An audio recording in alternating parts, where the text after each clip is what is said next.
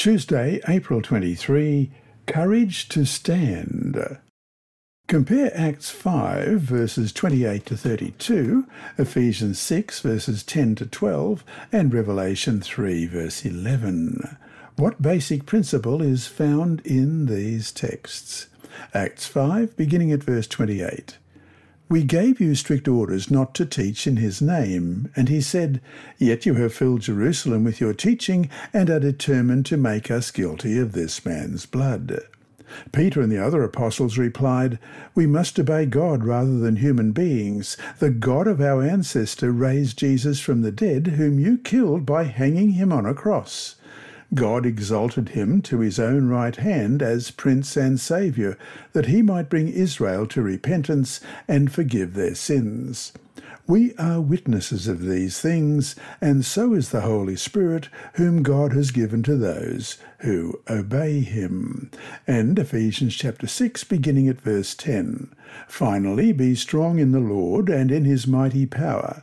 Put on the full armour of God, so that you can take your stand against the devil's schemes.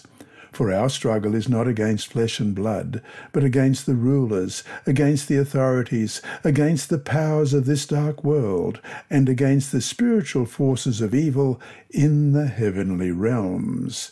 And Revelation 3, verse 11. I am coming soon. Hold on to what you have, so that no one will take your crown.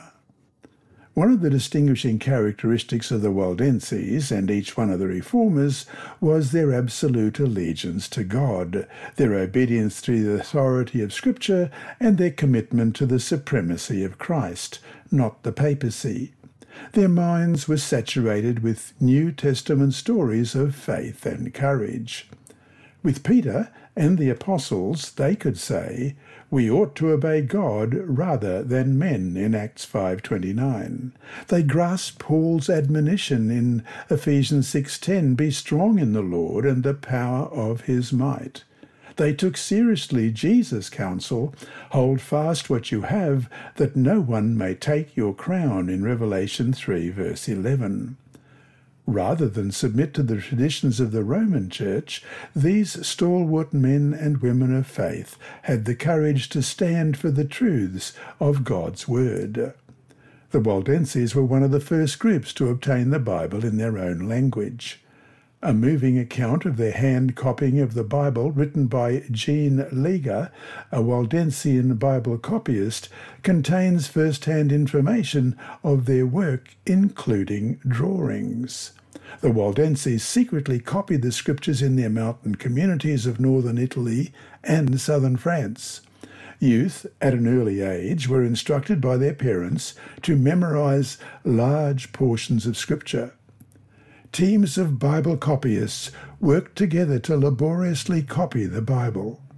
Many of these Waldense young adults travelled throughout Europe as merchants, quietly sharing the truths of Scripture. Some enrolled in universities and, as the opportunity arose, shared the portions of the Scriptures with their fellow students. Guided by the Holy Spirit, at the right moment when they sensed a receptivity on the part of some honest seeker, select portions of their precious scripture passages were given away. Many paid for their fidelity and devotion with their lives. Although the Waldenses did not understand every Bible teaching clearly, they preserved the truth of God's Word for centuries by sharing it with others. Proverbs 4:18 reads, But the path of the just is like the shining sun, that shines ever brighter unto the perfect day. Solomon compares the path by which God leads his children to a sun that rises higher and higher.